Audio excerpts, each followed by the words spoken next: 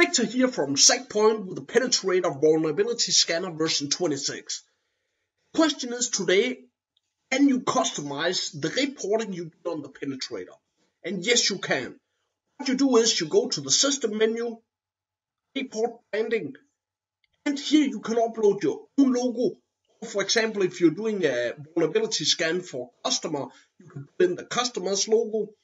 You can also change the company name that will appear on the reports, and you can change the watermark text as well. Now we will just go to vulnerability, list of vulnerability scans, and generate a report so you can see how it looks.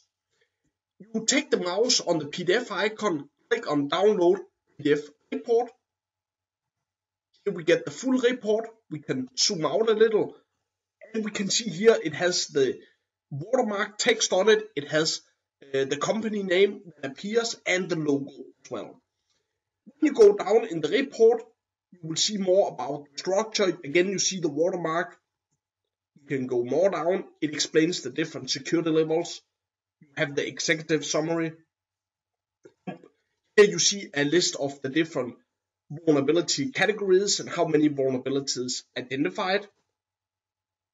You get the conclusion, and here you get some more technical information. You can also download another report. You see right here that is a one-page summary, and that is more for the management, the company that perhaps don't care about all the technical details. They only care about if they are vulnerable or not. We can zoom out here and see this one-page report.